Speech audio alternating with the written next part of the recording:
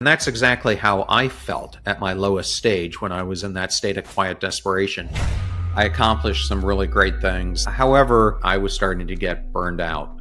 The only way I can describe this is I think it's similar to depression. I was so stuck and so unfulfilled that I didn't feel like I mattered to myself, and I certainly didn't feel like what I was doing was mattering to anyone else.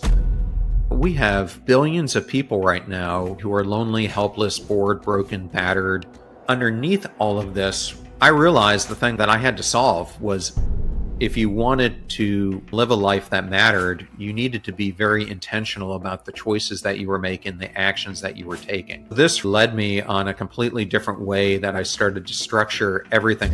I remember at the end of that year, I hit about 500,000 downloads. Now we're over 40 million downloads. This message is definitely one that needs to be heard. To me, feeling fulfilled in that you are actually using your unique gifts to solve a problem that only you can solve. And it makes you feel like what you're doing holds significance, which is what ends up bringing us happiness. What is the best way for telling someone how do you completely rebuild your life if you're trying to rebuild it from scratch? Or if you're stuck, how do you get to being unstuck? Or if you're a high achiever but you're kind of plateaued, how do you get to the next level? You were born in Rochester. Did you actually grow up there as well? No, my father at the time worked for Xerox in sales. And so we were there for only 3 years, and then we moved to Bay Village, Ohio, which is just outside of Cleveland. And then spent about 3 years there, and then moved to Chicago, and then eventually to Pennsylvania. All right. So when you were a young person, little Johnny or whatever they called you, and your dad's in sales, your mom's a homemaker, I'm curious what sort of philosophies and ideologies were echoed around your house that you can recall that helped to sort of shape how you viewed the world as a young person? Yeah, so I would say that my maternal grandparents, along with my parents, probably had the greatest influence on me because I never got to meet my paternal grandfather. He died before I was born. And my maternal side of the family were very big high achievers. And I guess my grandmother's expectation for us all back then was to be a lawyer like her daughter, or a doctor, or some high profession. So she and my grandfather were always discussing with us the importance of learning, the importance of education, the importance of working hard in the pursuit of unlocking whatever it was we wanted in life. And I think when it came to my parents, my mom was definitely more on that train, and my dad was more of the disciplinarian because he had served in the military, in the Marine Corps, and he was more, I would say, the realistic, but also was pretty demanding of what he expected of us, especially our behavior and family values and things like that, and living up to what the core values kind of the family unit. Mm-hmm. And you had a pivotal moment when you were 5 or 6 years old playing tag. Can you talk a little bit about that and how that sort of have shaped your trajectory? Yeah, I didn't even start talking about this at all until this year. And kind of what prompted me to start talking about it is I was interviewing my friend Jim Quick, and he starts talking about his backstory of being the boy with the broken brain. And I said, Jim, I've never told you this before, but I can completely relate to everything that you're going with. And he goes, how is that possible? And I said, because I too was a boy with a broken brain, different circumstances, but pretty much the same after effect in many ways happened to both of us. And I was living in Bay Village at the time. We were pretty close to the end of cul-de-sac, as I remember it, and I was about 5 years old. And just as young kids do in the backyard in an afternoon, playing games with our neighbors. And started to play this game of tag, and as games of tag go, they tend to have unintended consequences sometimes. And that's exactly what happened here. We were roughhousing, and the pushing became harder and harder. And as I recall, I was running away from one of the neighborhood friends who was trying to tag me. And with my speed from running away and the force of him pushing me from behind, it kind of catapulted me in the air, and I landed head first through our basement window. And I don't remember much about the after effects, except that what ended up happening is that tranquil life that I had lived as a pretty normal kid, I knew when I woke up in the hospital that things were changing, and I didn't realize at first how drastically they would change over the coming months and following years from that. But it really caused a number of health and physical and mental health issues to start arising. I think the first one I started to really comprehend was that I had memory issues, and I started to develop a speech impediment following it.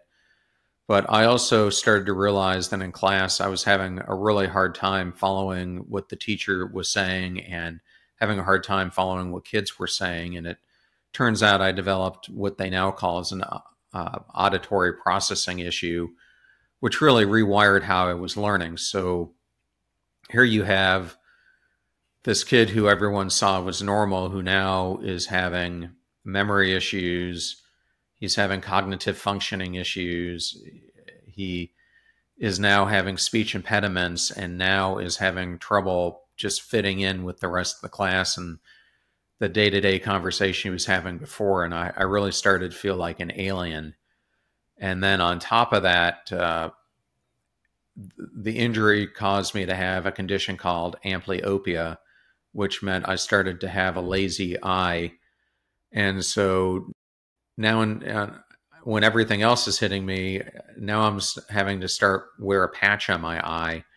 And so you can imagine I was now having to wear glasses, and they put this plastic patch on top of the glasses, but I kept on sneaking peeks around it with my good eye. So because I couldn't stay trained in doing that, they end up putting this bandage over my one eye. So now I'm walking around with a complete bandage over my eye, still wearing glasses, trying to make... This is public school? It was Catholic school, but it was still rough.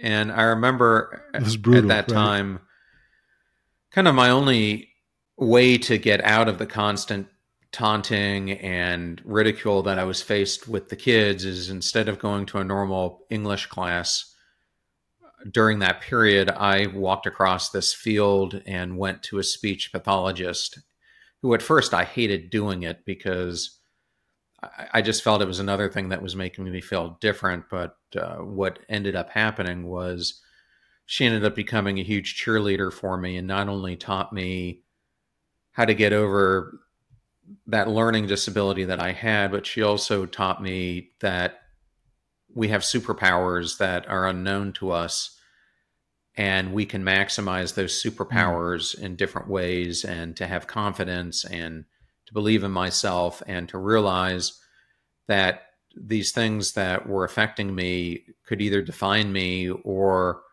I could choose my own path, which was at 5, 6, 7 years old when this was all going on, a really huge awakening for someone that young. Hey, so a lot of you all have been reaching out with your guest suggestions. And look, I appreciate it. I do. And to help make it easier for those guests to say yes to my invitation, I need you to subscribe to this channel. Just hit the subscribe button below, and that's literally the best way to help me get you that guest on my podcast. All right. Thank you so much for helping out, and back to the show. That's, what's interesting too, is that when you're in primary school, you're taking these classes, right? And I don't know about you, but in my experience, almost everything felt arbitrary. I'm thinking to myself, I'm never going to use this. I'm never going to use that. I'm learning these things. I don't really want to be here learning them. But I imagine when you walked across that field to the speech pathologist, it's life or death. You have to learn, you have to learn how to overcome these afflictions. What did you learn about learning as a young person going through that experience? Well, I guess the biggest thing I learned is that we all learn differently, and it made me appreciate the learning abilities that I had before, and it made me really understand that we all learn in unique and different ways. And I had to learn new ways to educate myself because the classroom setting definitely wasn't working for me. And interestingly enough, as I've interviewed professors, even at major universities, they've said that the classroom learning environment is typically the worst place for us to learn. And a laboratory, some type of learning laboratory where we're put actually hands-on is much better.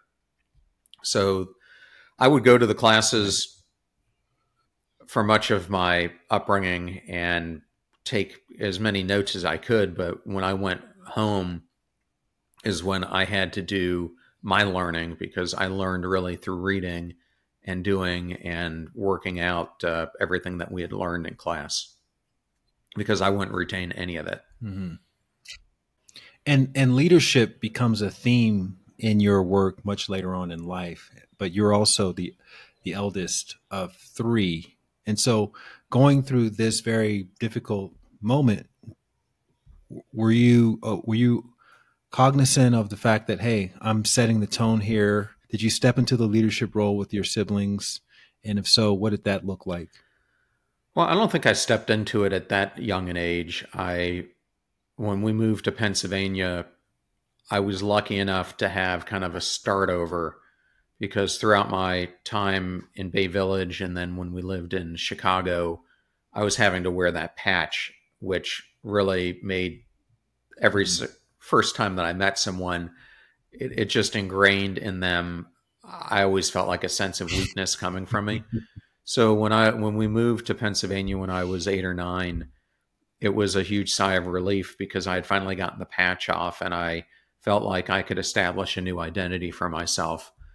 And when I was in 5th grade, 4th, 5th grade, this whole aspect of leadership started to become a real passion for me, because my father and my grandparents especially would talk about historical figures or inspirational figures who were leadership icons, whether it was CEOs of companies or presidents or people leading movements.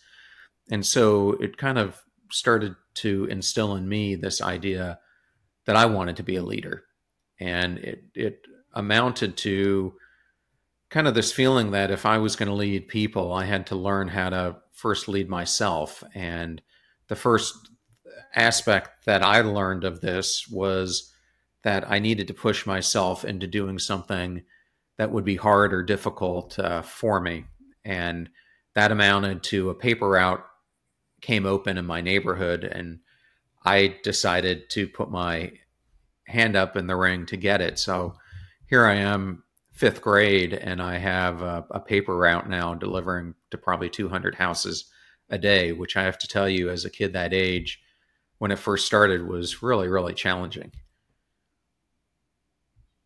Well, you're also waking up at what, 4 or 5 o'clock in the morning to get started? I was fortunate because the paper route was actually an afternoon paper route. So it really impacted, though, my ability to play with friends. So I would typically get to school, do the homework type of things, and then by 3:30, 4 o'clock in the afternoon, I was out delivering papers.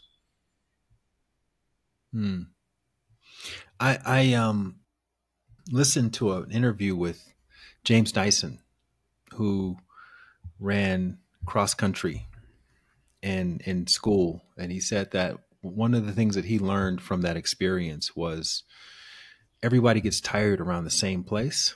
And so he would intentionally train himself to accelerate at that place where everyone was fatigued? Now, obviously, this became a big business lesson for him as well. There's a point where everybody wants to give up because you would be right to want to give up at that point. But if you can train yourself to accelerate, then success is almost inevitable. And I know you medaled in cross country. What sort of learnings did you have through that experience that served you well later on in life?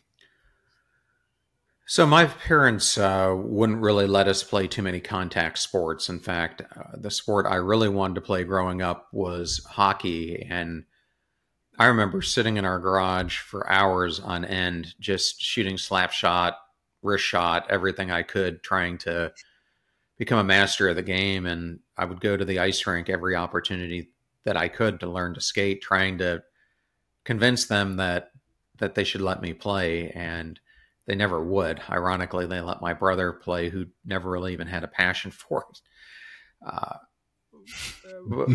But as I was growing up, I was a bit chubby. And I guess I started to run in between 8th grade and my freshman year in high school because I was trying to approach high school again as a fresh start, and I was hoping I could shed some weight. Never thought I would become much of a runner, was doing it more for just trying to get myself in better shape.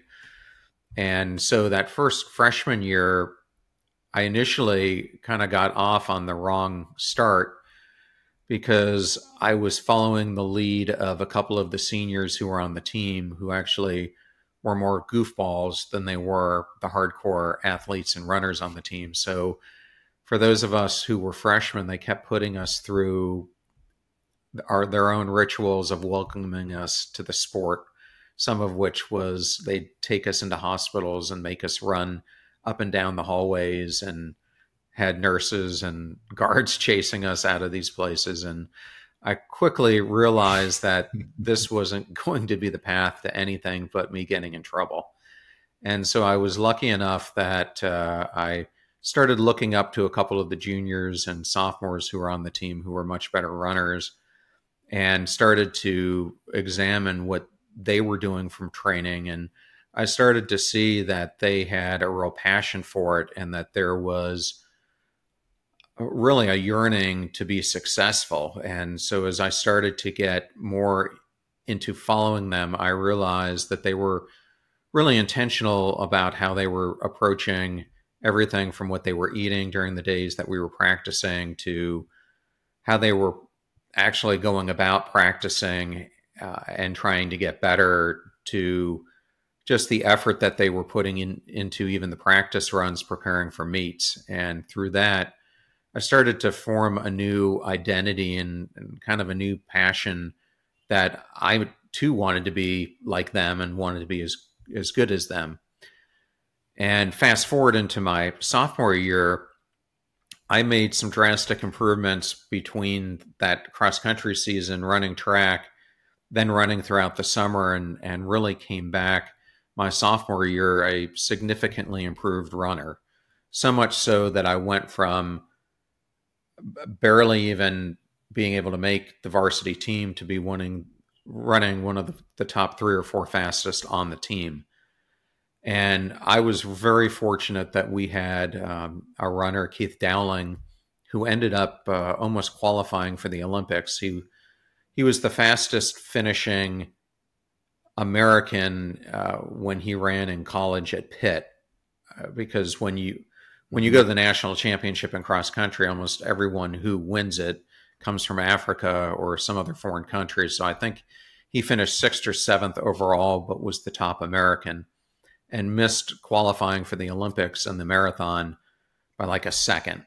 It was really an unfortunate event for him. But I really started to get in my head, how do I get to be as good as Keith? And so I really started doing everything that he was doing, trying to get better, etc. And I realized that I had this real phobia for the races, where I was almost psyching myself out before I even hit the starting line. And so I started to realize that if I was going to better myself for the races, then I had to start treating practices like it was a race and start figuring out why was I having so much anxiety and post or pre-race jitters and wanting to throw up and these things that were I was almost psyching myself out before I got to the race. And so learning how to achieve this optimal state of anxiety where I could start learning how to put myself almost into a state of flow before I started a race really allowed me to channel my focus and taking ownership of how I wanted to command myself and my performance during the races. And that was a huge change for me. And so we ended up winning the state championship that year. I ended up finishing each race kind of in the top 2 to 3 runners that we had, never really beat Keith. But then junior year had another great, fantastic year. And then my senior year, I was the top runner in the city, top in our district, was supposed to be one of the top 2 at states, and really altered my entire running legacy from that point forward. Yeah, I heard Tom Brady say something like that too. He said you have to treat every game like it's a Super Bowl. And by the time the Super Bowl rolls around, it's just Tuesday. It's just another day, you know? All right. So you ended up going to West Point, which is actually quite a big deal. I remember being back in school and there was like 1 or 2 kids who got accepted to a couple of the one woman got accepted to all 4 military academies, and it was just like there was a huge rally just for that accomplishment. So were you at the top of your class academically? Was that something that did the cross country transfer into all the other aspects of academia for you, or how did that all happen? Yeah, well, first of all, my Naval Academy classmates would be very upset if I said I went to West Point. So I went to the Naval Academy. But coming out of my high school, I was the first graduate in something like 20 years who had actually gotten into a service academy. So it was a big deal, but the school didn't do anything special for me because I got in. But I was in the top 5 in my class. But I don't think the grades alone would have gotten me in. They're really looking at who you are as a total person. And so it was the combination of the grades, the athletic prowess, the leadership acumen that I had developed at that point, my work history, extracurricular activities. It was kind of all of it. But I mean, that was a really hard decision for me to make because I had always grown up thinking I was going to go to the University of Michigan because that's where everyone in my family went before me. And I remember when I made that decision to go to the Naval Academy, my father was actually pretty upset with me because he kind of wanted me to follow in the family tradition. But he also had a really rough combat tour when he was in the Marine Corps. So I think he was also a bit worried about what my future could hold if I too was in combat. Mm-hmm. And I wanted you to talk a little bit about this cheating scandal, because it sounds like that was one of your first very adult experiences, one of your first real world experiences of how the world works with the politics and with the scapegoating and all of those things. Yeah. So at the Academy, one of the most important elements that we have is the honor code. And when I was there, and it's changed in recent years, it was a pretty much black and white code. If you were caught cheating, you were expelled or lying.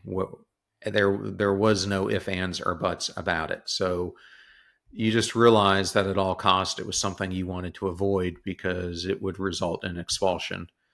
And I saw it really my junior year because one of my roommates, who was a varsity swimmer, was caught cheating on the electrical engineering exam, and he was expelled as a result of it. And fast forward, now my first year, I'm selected to be one of the brigade officers on the honor committee. And normally this is an honor, and You do have some honor boards, but in a whole year, you're probably looking at a handful. So, and typically these are similar to what you would see in a courtroom, where you've got a number of jurors and then you have people who are presenting the case both for the person who's up for the honor violation, and then that person gets a chance to defend himself or herself. I get back from Christmas vacation first a year to discover headlines saying that midshipmen have cheated on the electrical engineering exam. And the first two who came forward, I didn't know them personally, but they were, both of them, in the top 10 in their class. So people who absolutely didn't need to cheat on this exam. And they had talked to each other over the Christmas break and had written one of the physics or electrical engineering teachers that they had received the exact exam and were coming forth to let them know. And I think the superintendent made a fatal mistake, because instead of actually treating them with grace and recognizing them for their bravery of coming forward, he expelled both of them. And so that caused a whole impact to the rest of the proceedings, because it set the tone for what was going to happen. And so from this point forward, everyone who was involved, the midshipmen, were trying to cover up what was happening, but unfortunately, so was the superintendent, because he was a person who had been the captain of the football team and I think was trying to protect the honor of the academy. What we realized as midshipmen on this honor committee was that we weren't dealing with 5 or 6 midshipmen who had cheated on this exam. We were looking at hundreds and hundreds who had cheated.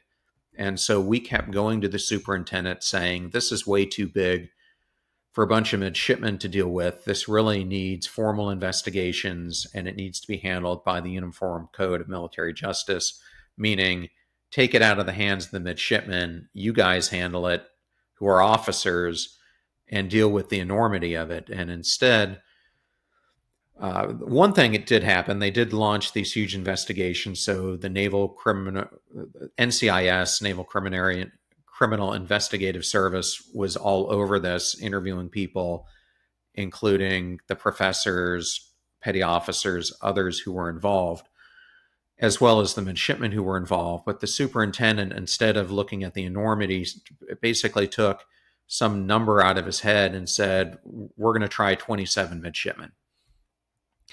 And so these, even though it's only 27, you could think out of the 100 who were implicated, each one of these, it's like what we just saw with President Trump going on trial. So you're having witnesses, and these are prolonged things. So each one is taking a week or two to deal with.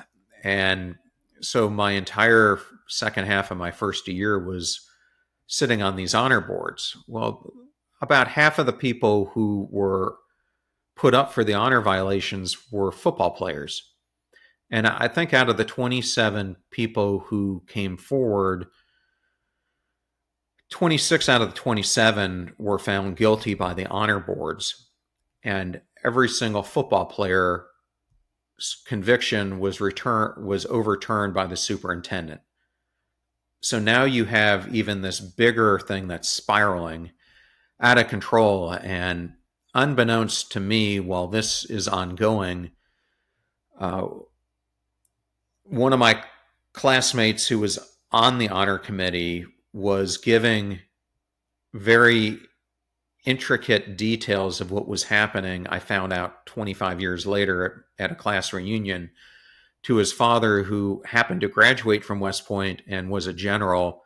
And he and a number of other generals, upon hearing what the superintendent were doing, then went to the Baltimore Sun and started exposing everything that's going on. So in addition to the superintendent writing us about there will only be 27, this is it, stop complaining about everything else, all of a sudden he's also interrogating us about which one of you is giving away the information to the Baltimore Sun, and no one would come up with the information. So he starts putting us on different punishments, meaning we couldn't even leave the base. And so I guess during this time, for some reason or another, he convinced himself that I was the person who was going to the Baltimore Sun. And so all of a sudden, I'm really in the bad graces of this 2-star admiral. But we all graduate.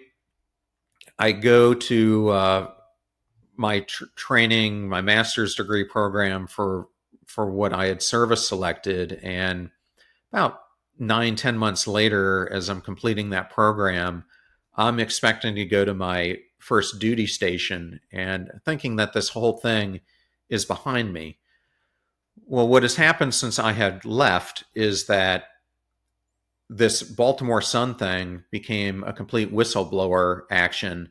And now the Navy Inspector General, who's a 3-star, is now redoing the whole investigation, where he finds that basically what we told the superintendent, that they're like half the classes involved with this, is actually correct, that there's this big cover-up going on. And so fast forward, I get pulled into this whole thing. So I am called up into my admiral's office now, who tells me that there are orders from the Secretary of the Navy. This is like on a Friday, saying that I had to report to the Naval Academy on a Monday in my dress whites, meet at the library. He doesn't know why, but that it could hold up my deployment and my progress in the Navy. So I'm beside myself now with nervousness. I have no idea what's going on. And so I show up 7 o'clock in the morning or whatever it was to the Naval Academy library, and I'm met by 2 JAG officers who inform me that they're there to represent me because the superintendent is trying to pin all of these events on me. And so it was a huge wake-up call for me. I had already seen the issue when leaders abuse their power, but now this had become, if it wasn't personal already, it was now extremely personal. And so now I go up into this conference room, and when you're a new ensign, I mean, you were very intimidated by flag officers. And now I'm sitting in a room with like 5 or 6 of them, and then a number of other high-ranking officers, and I'm being represented by these JAG officers as I'm starting to get ruled by them on everything that went on. And this hearing went on for about 3 or 4 days. I'm excused finally, but it got to a point where the superintendent is standing there like making up stuff, and I actually had to make a choice. Was I going to just roll over, or was I going to stand for what I knew was true and what my core values were? So there were points in this session, very out of character for me, that I'm actually screaming at the superintendent, calling him a liar, telling them that this is fabricated, telling him that, you know, the whole Tribune, that I would never do these things, that this isn't true, that I never went to the Baltimore Sun, that I wasn't behind these things, that I didn't coordinate these sessions to let football players off. I mean, it was a complete nightmare. So I came out of this thinking my whole naval career was over, and they did let me go to my duty station, but I spent the next 3-4 years of my naval career always expecting that it was over, and if not over, that there was a huge black mark in my record as a result of this. So it's a long story, but something pretty intimidating for a 22-year-old to experience, and the ramifications that came with it. Well, you ended up working in various positions in corporate America later on, and I'm just curious if you learned anything, or if there was anything that got reaffirmed in that experience, Naval Academy, with the scandal, that ended up sort of teaching you how the world works and kind of how to navigate the politics of even corporate America. Yeah, well, it definitely, corporate America didn't do any wonders for me, teaching me that people weren't in it for themselves or for what was best for them. I mean, that just became even a bigger tendency as I got more senior and senior in my career. I guess what I learned was that there were leaders who really had core values and would speak with their feet and really match their actions with their words. And then there were others who did the opposite. And it gave me the realization, which really helped me, to always try to surround myself with the people who I felt were at least authentic in the way that they were leading, as opposed to those who I thought were just doing this for personal gain. And in some companies, that was easier in the culture than others, because in other cultures that I was in, it was almost as if everyone was on that gravy train and no one was really concerned about the welfare of the company or its customers. They were more concerned with how much money they were lining their own pockets with. But it's something you have to realize and kind of put on in the back of your mind as you're trying to work through the politics of the day and who's benefiting who and who's against who. So it definitely was something that was a core learning lesson for much of what I was going to experience throughout the rest of my civilian career. Right. And you ended up working or taking on positions in Booz Allen, Anderson Consulting, Lowe's, Dell, working your way up in these C-level positions. You mentioned in the Passion Struck framework about the inner voice, and I'm curious what your relationship was like with spirituality or any sort of divine guidance as you were moving around from position to position. What was your driving, motivating force? Yeah, so I had a couple unexpected career Reinventions. Reinventions. I mean, one of them was actually me becoming a cryptologic officer and not going down the path I originally wanted to coming out of the Naval Academy, which was to go into special warfare because I had gotten a couple of concussions playing rugby, of all things. But I came out of my last command, which was down in Key West, doing counter-drug operations. And on that staff, we had representatives from every C-level, three-letter agency you can think of, and all of them started recruiting me. And I had always grown up as a kid wanting to have that type of exciting career where, I always pictured myself as kind of like the superhero who was saving the day. And so as I went through all these grueling, actually, entry processes, I think I had to get polygram for each one, physicals for each one, interviews for each one, and other things. I eventually selected the FBI and was pretty excited about it because they were going to have me do a couple of things. They were going to have me continue to concentrate in everything that I was doing with counter-drug, but also wanted me to get more involved using some of the cyber technology background that I had at that point. And then literally I get out of the military the previous Friday. About 10 days later, I'm supposed to go to Quantico to start. And somewhere in the middle of that week, I get a call from my detailer saying, "John, I got some rough news for you. Your class has been basically rescheduled and we don't have a date for it yet." And I naively thought it was going to be, 6 weeks, maybe a couple months. And I got the rude awakening that it could be 36 to 48 months and that I had to find a plan B. So that's why I ended up at Booz Allen. And the Booz Allen thing was great, learned a ton. Can't say enough good things about Booz Allen. And I ended up at Anderson. And things were going well. I was leading the cybersecurity practice for the Southwest region. I had started a high-growth mid-market practice, which was booming. And then out of nowhere, Enron, which was our largest client, imploded. And we were at the epicenter of it. And I remember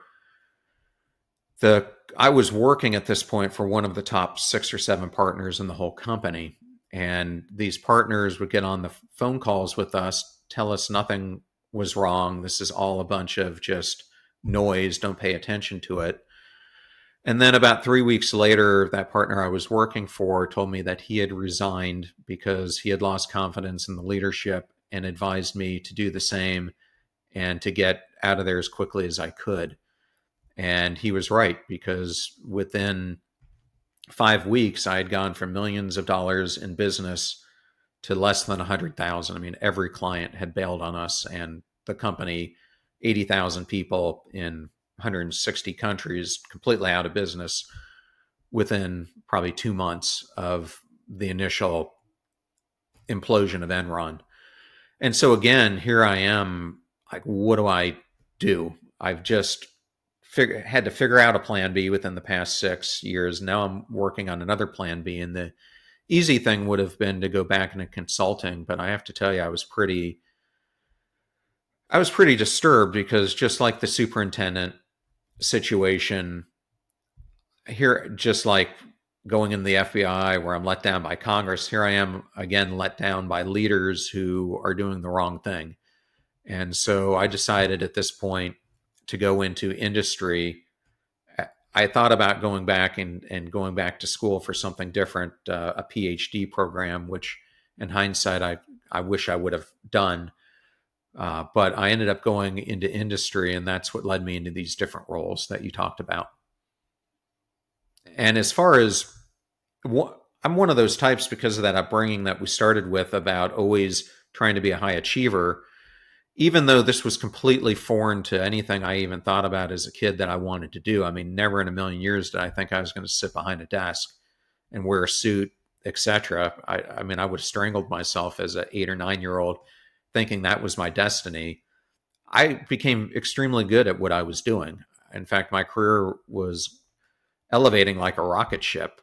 I was one of the first chief information security officers by the time I was 32, working in a Fortune 100 company, where I was working directly for both the CIO and the CFO, reporting to the board, handling basically all risk management for this company at 32 years old.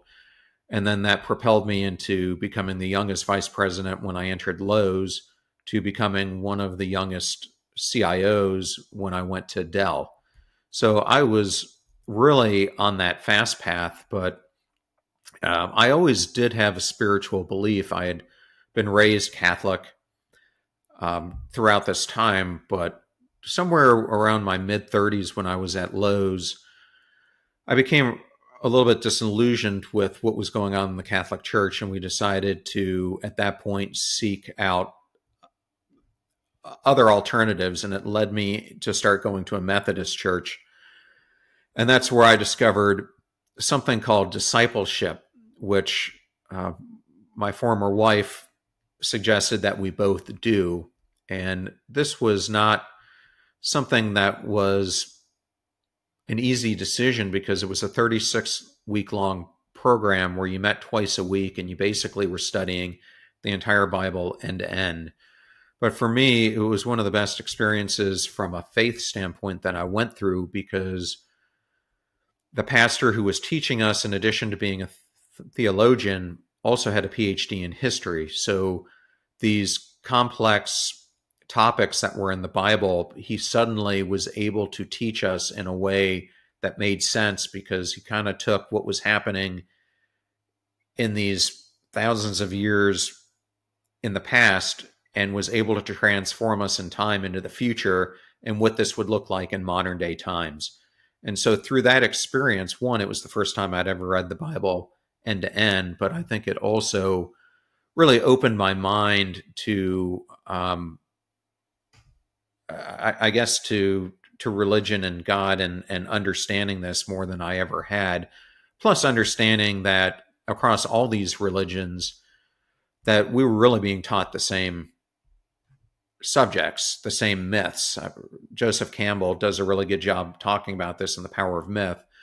But whether it's the Muslim religion, Catholicism, Christianity, even Hinduism, they all have very similar stories that they tell. They just tell them through different characters.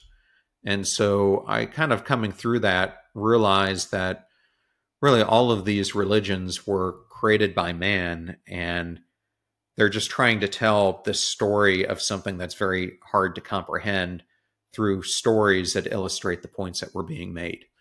But it did start putting me probably in the most profound state I had ever been on my spiritual journey of understanding how spirituality in the universe comes to us and our role in it. Mm-hmm. Yeah, and I have also experienced that when you become intentional about your spiritual journey, it allows you to be able to see things about the other aspects of your life that you may have been invisible to you before, even though you probably felt them. You felt the contractions, but you didn't quite connect the dots. And you described this period while at Lowe's as you were living a life of quiet desperation. And I think a lot of people can probably relate to that because you have your, what you call the portfolio career. Very impressive on paper, but internally there's not a lot of fulfillment. So first, can you describe what the symptoms of that were like? And then what does it feel like to tap into an inner guidance telling you you're on the wrong path? Does it speak to you in English?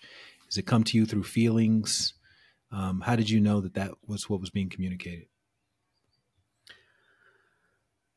Yeah, so the time at Lowe's was probably some of the most rewarding and most disappointing in my career. Rewarding from the standpoint of I accomplished some really great things that never in a million years had I ever thought I would be able to do or had the leadership acumen to pull off. Because many of the things I got thrust into were completely new things that I had never dealt with before in my past. However, when you're working for a retailer, it is all consuming because the cash register never turns off. And so we were working just insane hours and my two bosses that I worked for, the chief operating officer and his brother, the CIO, were notorious for getting in at like 5 o'clock in the morning and staying until 7 or 8 o'clock at night. And so you're working these long hours. If you have incidents, because we're in the IT group, you're working weekends dealing with them.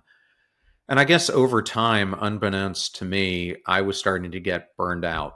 And the only way I can describe this is I think it's similar to depression. It's not as if one day everything is going great and then the next day you're depressed.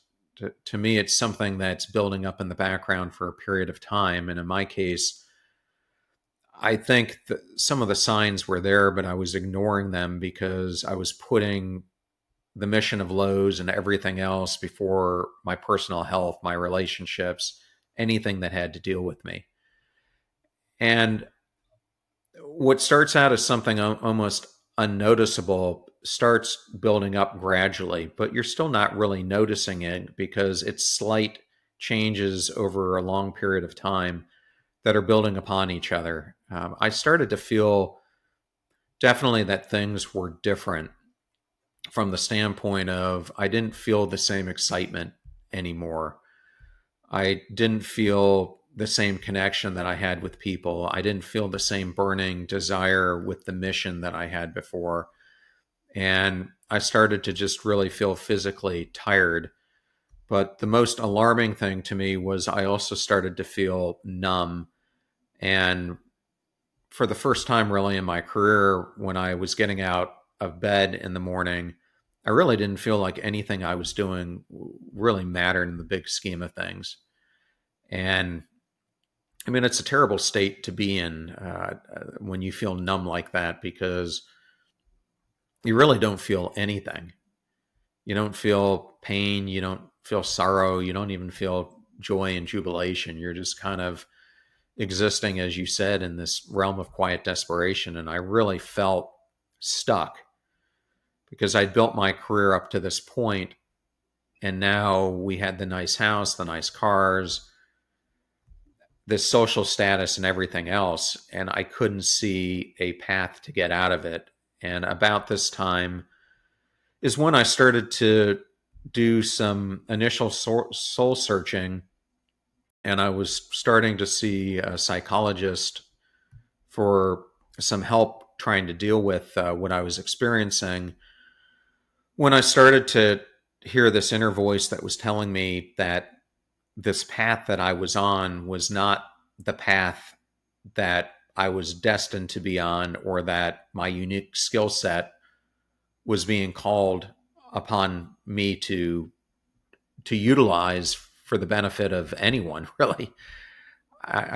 But the inner voice was telling me that I was supposed to start helping people in a way that I just couldn't comprehend. And I guess for the first time in my life, I started to feel like that I could understand what it felt like to be Abraham or Isaac or these people in the Old Testament who are going about living their life, when all of a sudden they get this calling to do something completely different. And they're like, what, me? No freaking way am I doing that. I mean, that's really hard. I got to give up all this crap that I have.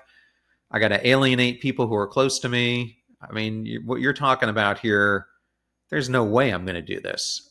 And that's actually what happened to me. And I found that the more that this voice was coming to me, the more I was resisting it. And I think there was a critical point here as I was leaving Lowe's where my ego got the best of me.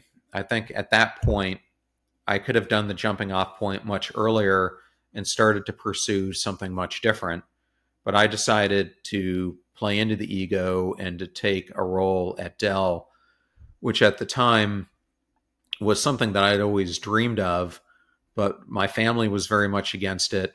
And I think inside I knew that I just wasn't at the right emotional state to do the best job that I could taking it. But I fell for the money. I fell for the prestige of the job, what it would mean, getting to work for Michael Dell, all those things. And that's what I ended up doing. Did you know that you were being driven by your ego when you took that decision, or did you kind of convince yourself that you were just doing it for your family, or you were doing it for some other noble reason? No, I don't think I thought at that we play point. tricks with ourselves, we Yeah, I talk don't. I ourselves mean, into doing these things. at that point, I didn't see that I was being driven by my ego, but I was definitely being driven by my ego. And I remember when I was at Lowe's, they hired Korn Ferry. Why any company hires a search firm to come in and evaluate their employees and their employee structure is beyond me, because it's like giving the keys to the kingdom to the person who's just going to benefit off of it. But they came in, they did this lengthy evaluation of all the vice presidents, senior vice presidents in the company to look at who had high potential to sometime in the future be a C-level. And I was put in the top right-hand corner, which I was really psyched about. But I remember going through my exit interview and I met with this woman named Brigitte and came out of this probably more mad than I'd ever been in my life, because she said the famous Marshall Goldsmith saying, John, you've had this incredible career up until this point. You're, like I said before, on this rocket ship, everything has gone so well for you, but what got you here isn't going to get you to where you want to be or where you could be in your life. And I was so pissed off because everything had been going so well. I mean, everything had come so easy. But what she was talking about were a few different things that, to be honest, I was blinded by. One is that I wasn't putting enough effort on being intentional about the relationships with my peers and how their help was going to be needed to get me where I needed to go. But I was also relying on my intellect and my intelligence in many ways to outthink people and to come up with strategies and futuristic endeavors, which had worked up until this point. But as I was getting more senior, that was going to become less and less of my job, and more of it was going to be handling people issues and politics and things like that. And I wasn't the best groomed to do those types of things at that stage. So she was absolutely right, but I didn't want to see it at the time, which I think is something that a lot of us face.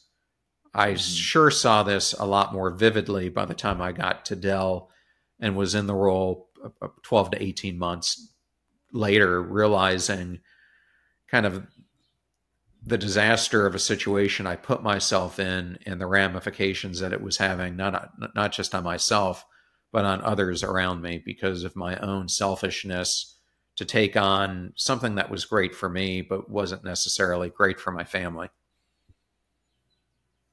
Yeah, and you had a wake up call in the fall of 2017 that I would love for you to share what happened there, and then I want to pivot into talking about Passion Struck. Yeah, so November 2017, I mean, it started out like every other day does, which is how all these stories go. And I took my daughter to school that morning, just typical morning. And then after that, I would then go to the gym. At that point in time, I was typically going to Orange Theory, which I loved. And class got disrupted after about the first 5 minutes because we started smelling smoke and there was some type of electrical short in the air conditioning panel in their studio. And so the fire trucks come. We're all told to leave. And so I go home unexpectedly half an hour earlier than I typically would have.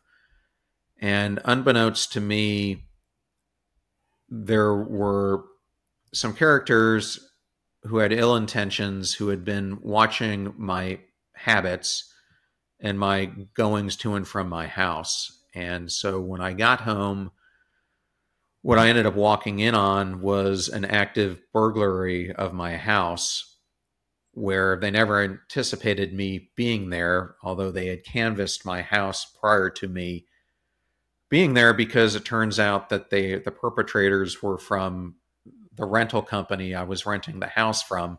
So they had actually been in the house a week before looking for all my valuables where they were. So when they had the opportunity to go in, they'd know where they were.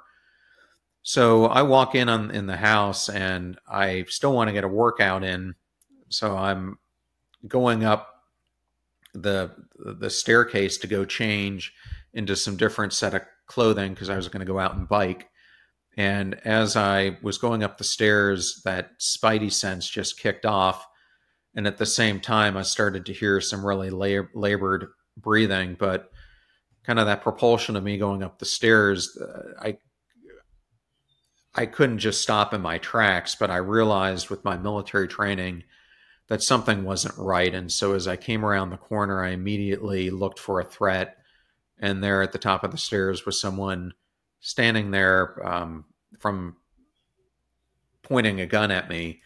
And at that point, I had to make a split-second decision. Do I try to rush this person who was larger than me, holding a gun, who has the upper ground, or do I somehow evade and get out of there and live for another day? And I quickly came to the conclusion that I had a very high probability of getting seriously injured and would have a much better opportunity trying to evade. And so that's what I did and managed to get outside.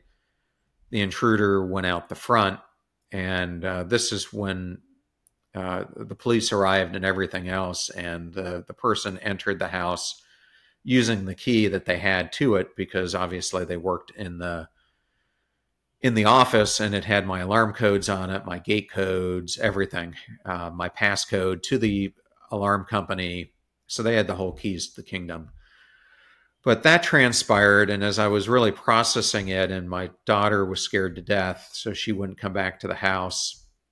I mean, even I wouldn't go back to my bedroom, which is where they had been doing most of the burglary activities. I just felt completely threatened in my own house. So I was sleeping in another portion of the house on the couch, was still pretty freaked out about it, and got an opportunity to talk all day Saturday with my friend Tim about it, who was my best friend. And a couple days later, I had to go to New York to give a talk. And just before this talk kicks off, I get a whole bunch of phone calls basically telling me that Tim, who I just spent the day with 2 days earlier, had committed suicide. And so here I have these two extremely traumatic events hit me. And over the next weeks to months, as I'm trying to process this, I really just went back in history to that time at Lowe's when I had that opportunity to make a change and I didn't do it. And I really thought, I've been spending all this time making other people's dreams come true and making them money, but I haven't gone out and fulfilled this mission that this inner voice has been telling me. And it is time to get off my rear end and to start making some drastic life changes, because life isn't getting any shorter. Any longer. Life is finite, and I needed to drastically change the direction of my life, and now was the time I was going to do it. So that was kind of the last major event that pushed me in that direction. And everybody and their mother, nowadays at least, thinks about starting a podcast. So you had an experience that led to the beginning of the Passion Struck podcast. Can you share a little bit about that and just give us a bit of a montage of that journey as you started your podcast? Because obviously everybody who has a podcast wants to be Tim Ferriss or Joe Rogan, and you have a very successful podcast right now. You're publishing 3 times a week. I'm sure it didn't start off like that. So kind of how did that happen? Was there a hockey stick growth? Was it just slow and steady wins the race? What was your experience like?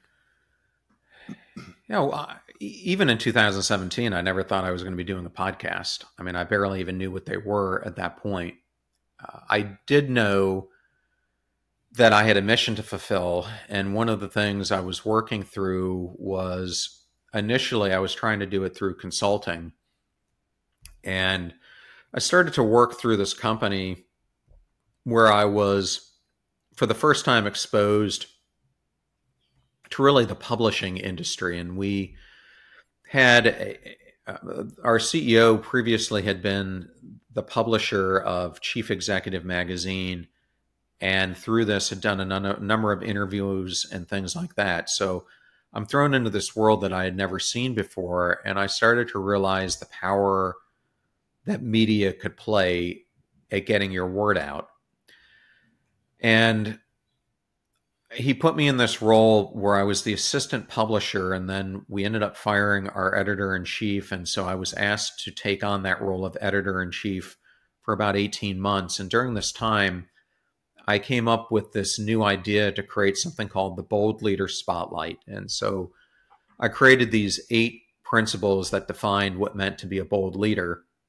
And as I was doing this, I started to realize, and I actually had this job even before this incident happened in 2017, but this kind of gave it new meaning. As I was doing this, I realized that not only did I have a gift in interviewing these people, but that there was a huge power in it, because suddenly these articles that we were publishing in the videos were far more popular than anything else that we were publishing. And I went to the person who owned the company at that time, and I said 2 things to him. One is, people aren't coming to us because of this overall brand and being invisible behind it. They're coming to us because they're starting to see the personality that we have playing through.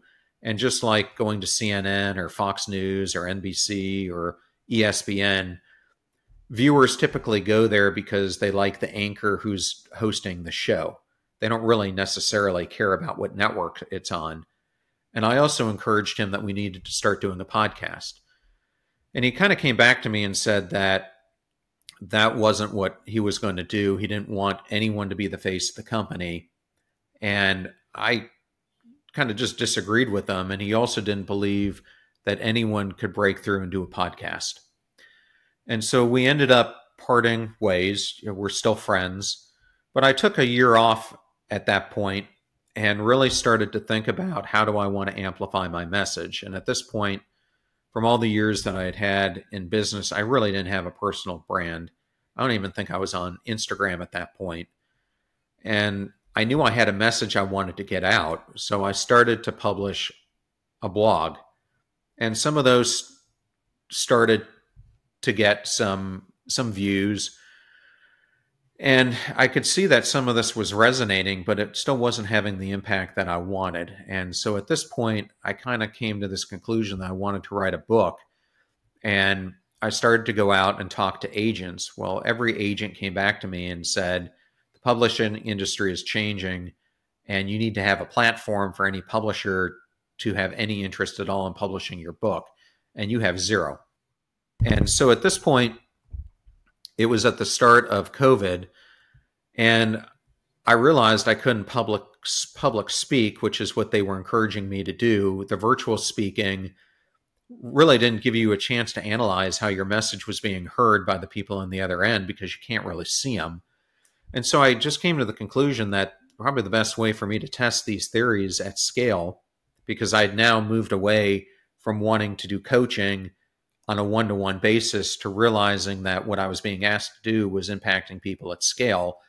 And I started to think that the only way I could do this was by starting a podcast, doing YouTube, and starting to get this out to a much broader audience. And so when I started the podcast out, I started with 2 episodes a week. One was an interview, one was a solo, and it was really to try to amplify the ideas that I had for what I hoped would be a book, and to start to put them out there to see what resonated. And for the first 6 months, I think like anyone who goes into podcasting, I was deeply disappointed by the results. I remember when I did my first episode, I was expecting, I don't know, naively to get hundreds, if not more, downloads. And I think on the first one, I had maybe 20 or 25. And it wasn't getting much. I mean, it was slowly like a drip feed picking up. But then I started to really do some soul searching, and I started to do some work with Rory Vaden and his team at Brand Builders. And they have this exercise they put you through where you have to define a one-word problem that you're trying to solve. And I think at that point, I still didn't really realize what was the thing that I was really trying to help people overcome. And it took me a good chunk of 8 to 9 months to really get to the bottom of this, because I kept thinking about what the symptoms of this were, but not the underlying issue. And so I started to really look at, we have really billions of people right now who, and this is the words that my inner voice was giving me, who are lonely, helpless, bored, broken, battered. And we have all these mental health issues. And so to me, underneath all of this, what I realized the thing that I had to solve was unmattering. Why do people lack significance in their life? Why do they feel like they don't matter? Which we are best positioned to help the person we once were. And that's exactly how I felt at my lowest stage when I was in that state of quiet desperation. I was so stuck and so unfulfilled that I didn't feel like I mattered to myself. And I certainly didn't feel like what I was doing was mattering to anyone else. And so once I started to look at that unmattering was the thing I was trying to solve, I then had to figure out, how do you solve this? Because you can't start doing a marketing pitch around the beaten, bored, broken, and battered of the world, and no one's going to respond to that. So I really realized that if you wanted to figure out and live a life that mattered, you needed to be very intentional about the choices that you were making, the actions that you were taking. And so this really led me on a completely different way that I started to structure everything about the podcast. I changed how I was approaching the interviews, how I was doing my solo episodes. I changed out the album cover and really went out for a much more niche audience who I was helping with more of a compelling, targeted message. And from that point forward, the podcast just started hockey sticking. I remember at the end of that year, I hit about 500,000 downloads. By the end of the second year, I was at about 5 million downloads. By the end of the year after that, I was at 30 million downloads, and now probably 25 million downloads. And now we're over 40 million downloads. So this message is definitely one that needs to be heard. And it also played a vital role into me constructing my whole book differently than I had. I had been doing this research for a while, but I was now doing it on really how do you create a life of significance, which is kind of subliminally throughout the book Passion Struck, what I'm trying to teach people, but I didn't want to put it front and center in front of them. So that's where this whole intentionality coupled with perseverance and passion really started to take root, and I created this whole Passion Struck model that the whole book is based upon. Hey, really quickly, if you like this content or if you don't like it, let me know down in the comments, because your likes and comments are going to help me learn what you want more of. And then that way I can keep bringing you the good stuff. All right. Thanks so much for your feedback, and back to the show. So let's dive into that a bit and talk about the 6 steps to the mindset shift, which is in part 1. And then we can get into part 2 after that. Yeah, Light. So as I was thinking about how do you approach this book, I'm one of those people who always has to have some type of framework in my mind to logically put things against. Because if you look at the principles that I have in the book, and I was talking to Scott Miller on a podcast about this, he was laughing. He goes, on the surface, I would have never thought to put these different, in some ways, completely unrelated things together, but the way you packaged it actually makes them flow. And so the model behind all of this is that there are 6 mindset shifts which influence kind of our why. You know, why are you taking the actions that you're taking? There's 6 behavior shifts that then influence your what and how you're doing it. And then the last section of the book is really around the psychology of progress, which really brings this idea of mattering, the importance of intrinsic motivation, and the deliberate action process into being. And so in the first 2 sections, I'm really explaining what these principles are. And in the third portion of the book, I'm actually telling you how to deploy them in your life so that they're not something that you just read, but something that you actually can utilize to make yourself better.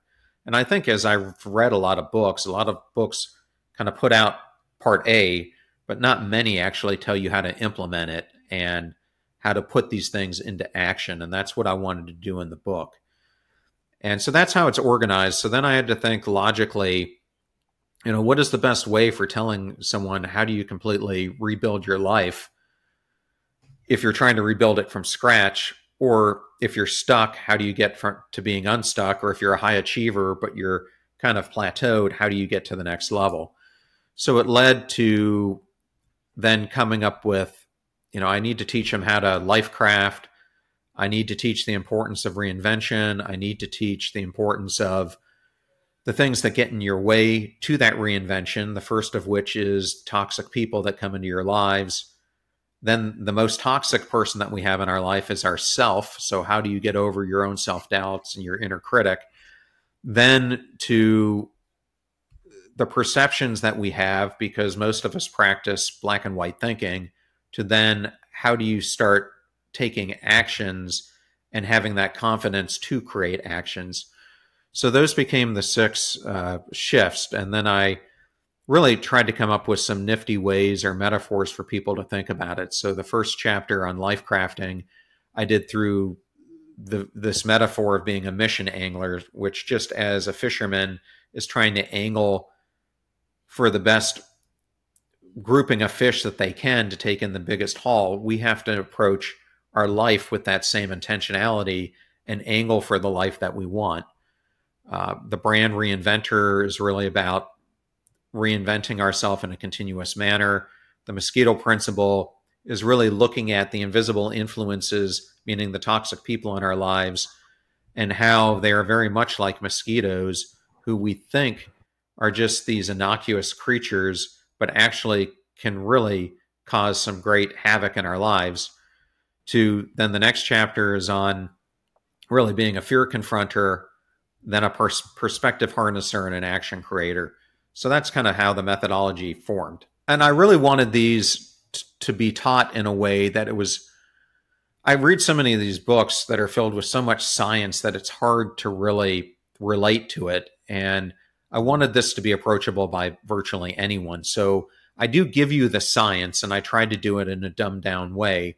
But more importantly, I tried to show examples both from my own life, and in many of them, I tried to be really humble about things that I screwed up or did well.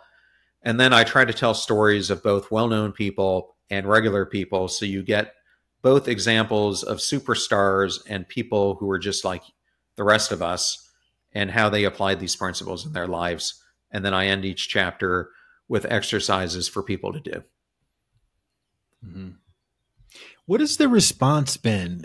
Because every time you put a book out into the world, you may hear from people who kind of got it. They understood exactly what you were trying to say.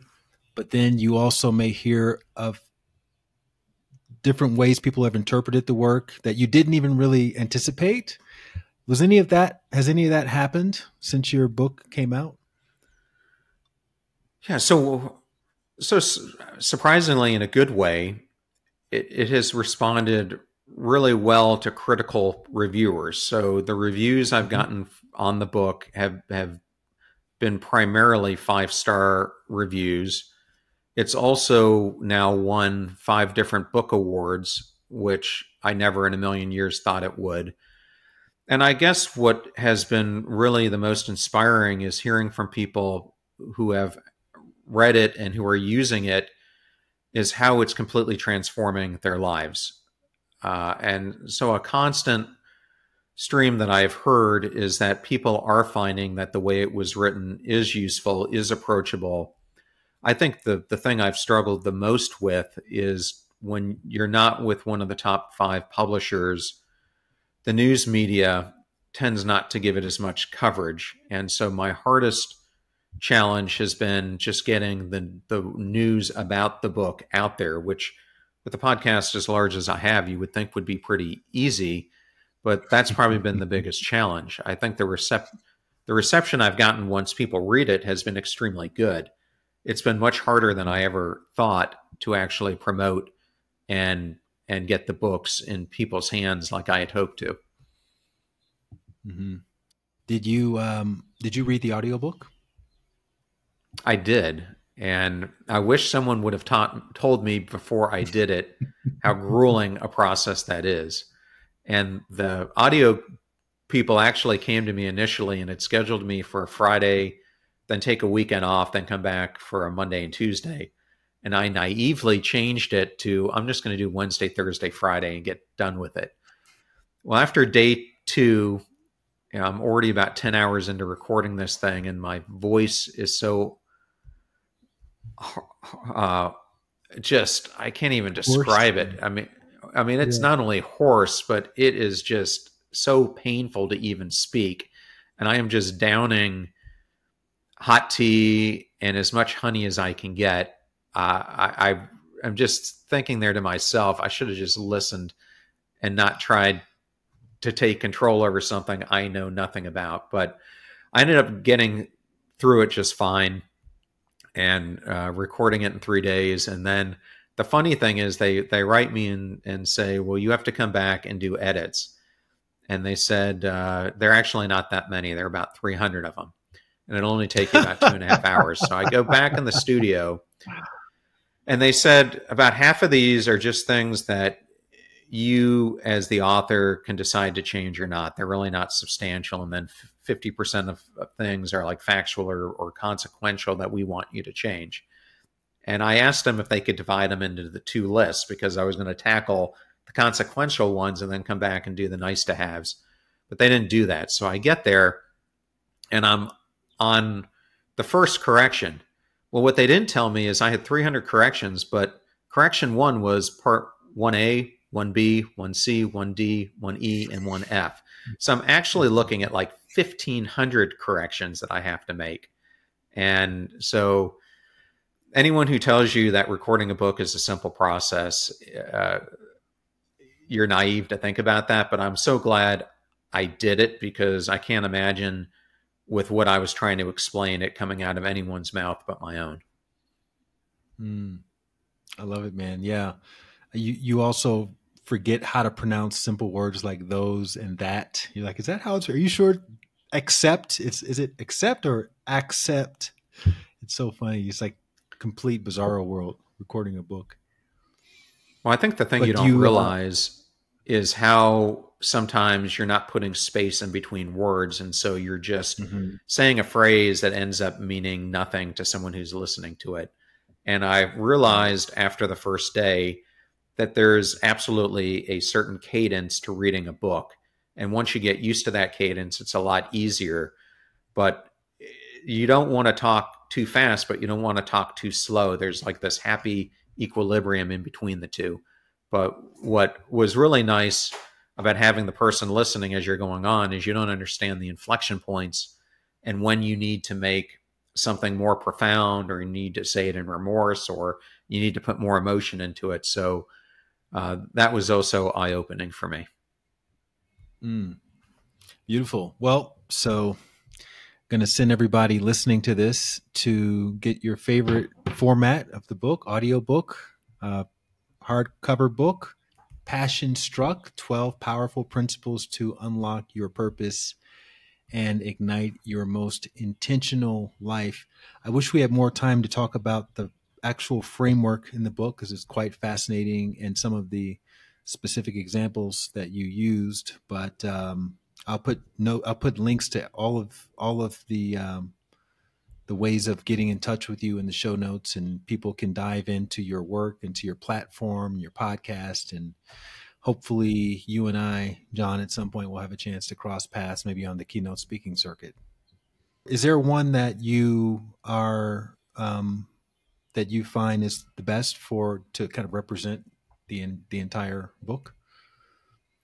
I know you mentioned The Rock and, Robin Sharma. Those are two of my favorite ones, but I don't know if there's another one that you would like to point out. Angela Duckworth. Yeah. I think the one I'm going to use is Wendy Lawrence. So Wendy Lawrence is not a common name to people who are listening to this podcast like the other people you just mentioned, but she is the first female astronaut that was selected out of the Naval Academy, and the first to fly in outer space from the Naval Academy. And I've now known her for 35, 36 years, because the backstory of this is when she was selected to be an astronaut, she was my physics teacher at the Naval Academy and had already become somewhat of a mentor to me even back then. And I guess when I looked at Wendy, she joined the Naval Academy during the second class where females were allowed in it. And she came in under some pretty difficult circumstances because her father was the superintendent of the Naval Academy when she came in. So not only is she coming in as a female, but now she's coming in as the soup's daughter, which is putting even more pressure on her to perform. And she wanted to become an astronaut from the time that she saw Neil Armstrong on the moon. And I think what is so important about her story is it really talks about the importance of taking continual and intentional action. And something that she likes to talk about, and she often talks about to kids when she's on her own speaking tours, is that you have to give yourself permission to dream your dream. And I think as I look at my own life, and even when I was at Lowe's, I faced that fundamental challenge that many people face much earlier. Meaning, she talks about how people say that they want to do these aspiring things like be an astronaut, but then they start taking calculus or some advanced science class, and it's so difficult that they end up just quitting. Well, I had this life I wanted to lead too, and I came to realize that I wasn't living authentically to the person I really was and to my innate talents. Yet we end up putting our own speed bumps in our own path. It's something that I call And we become the visionary arsonist to our own life, meaning we arson the very things in life that we want to attain. And so what I love about her message is when she started out with this dream, the Naval Academy wasn't even an option for her. It didn't even become an option for her until her junior year in high school. But even up to that point, she was looking at alternate paths that she could take to make this dream a reality. And so when the Naval Academy became an option, she immediately applied for it. But then when she got in, she realized that not only did she need to graduate, but she needed to be the best she possibly could be and demonstrate her acumen in every area. And she was just really intentional about showing up and being at the top of her class because she knew that she had to get a coveted aviation billet because all the astronauts up until that point had been aviators. And so at that time, the women weren't allowed to be combat pilots, so she chose the path to becoming a helicopter pilot. And even in that, she had to excel at being the top of her squadron, demonstrating her acumen because she knew she had to stand out if she wanted to get master's programs and being selected. She then knew that most of the astronauts were picked from MIT. So she applied and got into MIT, where she thought the Naval Academy was hard, but when she got into MIT, she realized that she was like dumb compared to the other students who were there. And it was really, she almost faced failing out and losing it all, but she doubled down on her belief. And if you look at her life and where it took her, it's just this continual action to put her core values, her core beliefs, and aligning them with her ambitions and her long-term aspirations of where she wanted to be, and how it was constantly doing this work in the wee hours in the morning, the unseen hours, that really catapulted her over time into this life of greatness and achieving all the dreams that she had aspired to. So that is just one of the different stories that I tell. The other person I talk about in that chapter is Mark Cuban, who's a much more well-known person. But I mean, that'll give a person a taste of the book and how I try to infuse these stories into the concepts.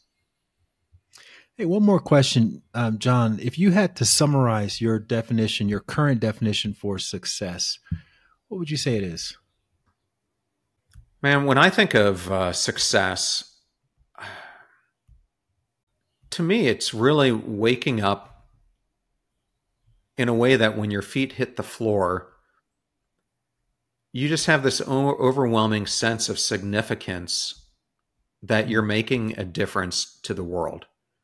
And that doesn't have to be like you're Richard Branson, you're changing the world. I think we overcomplicate it. To me, it's you're making a difference in one person's life. If that means you're making a bigger difference in your children's life, then so be it. If that means you're making a bigger difference in your church community, so be it. If that means you're making a bigger difference through your podcast or whatever medium you have. To me, it's feeling fulfilled in that you are actually using your unique gifts to solve a problem that only you uniquely can solve. And to me, that brings you fulfillment, and it makes you feel like what you're doing holds significance, which is what I think ends up bringing us happiness. I also don't view myself anymore through how much money I make or the titles I have or what I drive or where I live. I've come to realize none of that really matters. And it doesn't really bring you happiness or anything else. I think there are three things that they found through self-determination theory that really hold huge weight. And that is, you need to have relatedness, meaning the relationships in our life truly matter. You need to have competence, meaning that you need to pick some type of mastery where, like they say, you've got to spend 10,000 hours becoming an expert in something. That mastery matters. And then you need to have personal agency, realizing that it doesn't matter where you grew up, what side of the railroad tracks you were on, that you have the ability to change the outlook of your life. And that's, to me, where intentionality really comes into bearing. that we have personal agency and self-control to have that competence and that autonomy and that relatedness, which really drive us to achieving a state of happiness and well-being. Beautiful. I think that's a great place to end it. If you like that video, you're going to love the next one. Click this thumbnail right here, and I'll see you over there.